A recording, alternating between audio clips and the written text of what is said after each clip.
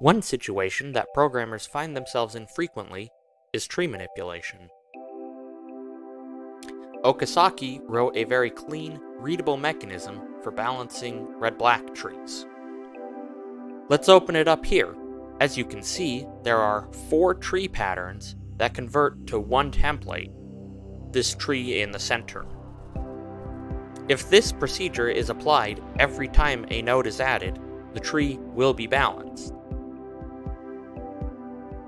Of course, this diagram is not executable code. For that, you have to look down to the bottom of this page. Unfortunately, while terse, this code lacks the readability of the tree diagram above.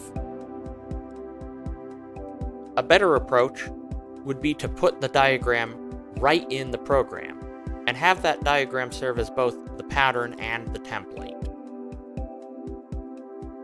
What you see here is actually runnable code. These first 4 trees at the top are patterns, while this last one at the bottom is the template. Let's run this code.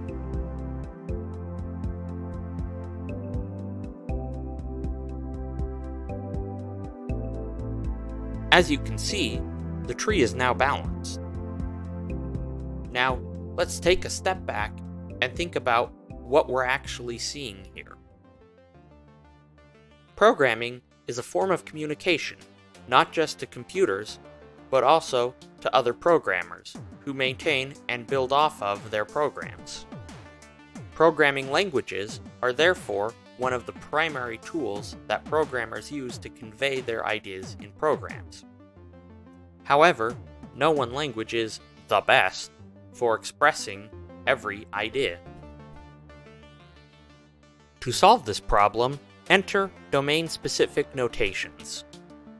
Each domain-specific notation is a little language that exists to solve roughly one problem. These notations are highly suited to one problem at the cost of being usable in other situations.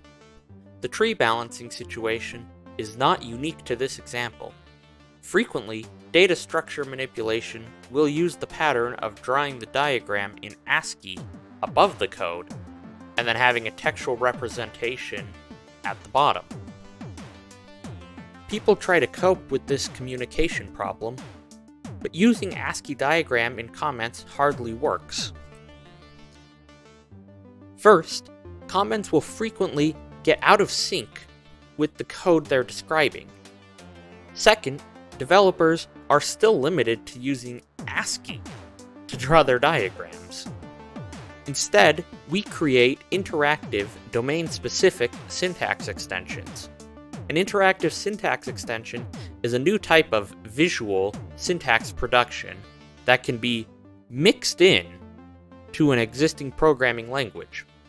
An editor is a specific instance of an interactive syntax extension. In the tree example, there is one interactive syntax extension, the tree extension, while there are 5 editor instances. But this is not a visual programming language. Text is still a perfectly good mechanism for most code. Rather, it's a hybrid that mixes textual and visual programming mechanisms. Let's do another example. How about we play a game called Suro? Suro is a game played on a grid with players taking turns moving their tokens based on tiles they put on that grid.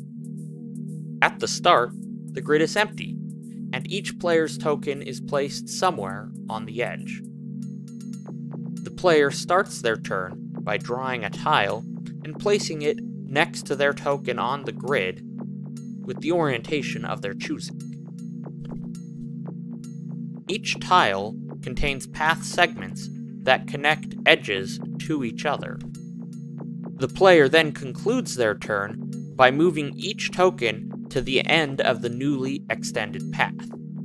Note that this tile can connect up multiple paths. Now, imagine trying to write an implementation for this game, including unit tests. You could write your test cases in text like this. While not too bad to write, it is pretty unclear what's going on here.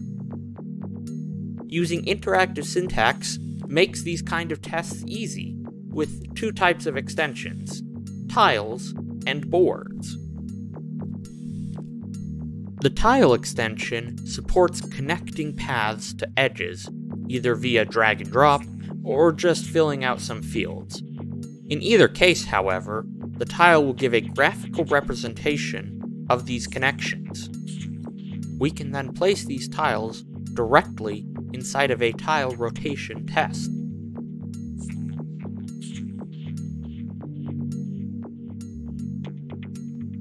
A board is simply a grid of tiles. Here is a unit test for inserting a new tile into that grid. With these examples under our belt, let's see what goes into an interactive syntax extension. An interactive syntax extension is composed of 4 parts. First, a state. Second, a view. Third, an event handler. And fourth, a code generator. First, each extension needs state. For the tile extension, this is each connection, while for the grid extension, it's each tile. Second, there must be some mechanism for rendering the state to the programmer. This rendering determines how an editor gets drawn to the screen.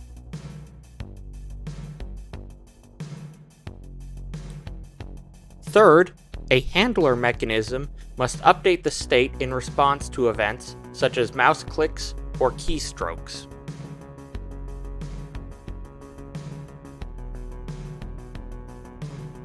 The first 3 parts are analogous to the model view controller pattern. The last element is a code generation mechanism. This is what actually connects the editor back to its surrounding program. For the Suro extensions, this just generates data literals, both the tile and the board. But for the tree extensions, they also generate match patterns and expressions. From the perspective of a language extension, you can think of the state as the syntax for the extension, and the code generator as its semantics. Now that we know what goes into an interactive syntax extension, let's talk about how a programmer creates new ones and inserts editor instances into their code. Previously, programming languages had a notion of runtime code and compile time code. Runtime code obviously executes while your program is running, while compile time code executes while a program is compiling. Frequently, compile time code is used to generate runtime code. Some call these macros.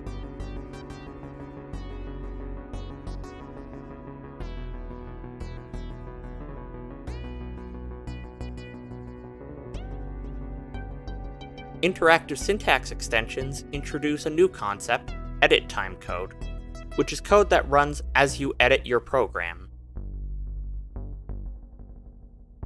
The define interactive syntax form ties these 3 phases together.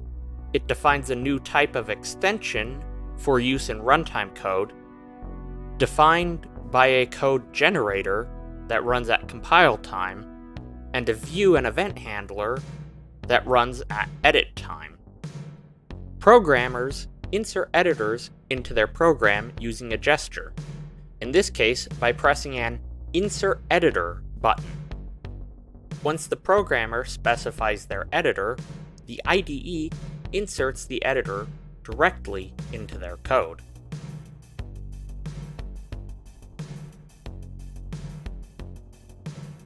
Programs using interactive syntax extensions are stored in plain text files.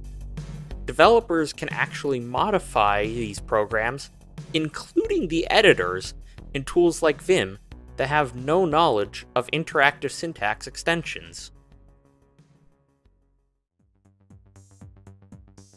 As a takeaway, interactive syntax extensions allow developers to mix textual and visual code into a single program. By using a linguistic solution, programs can contain the syntax, semantics, and visual interactions directly, rather than relying on external tools. In this presentation, we've seen examples of new interactive syntax extensions defined with text. But sometimes the best tool for defining a graphical environment is itself a graphical environment. By being linguistic, define interactive syntax allows programmers to visually define new interactive syntax definitions. This idea can be scaled up to a full-blown interactive syntax GUI builder. You can find more details in the paper. Thank you for your time. If you're interested, you can find our interactive syntax prototype on GitHub. We've also recently started to work on a prototype in the browser using ClojureScript. You can also find this prototype on GitHub.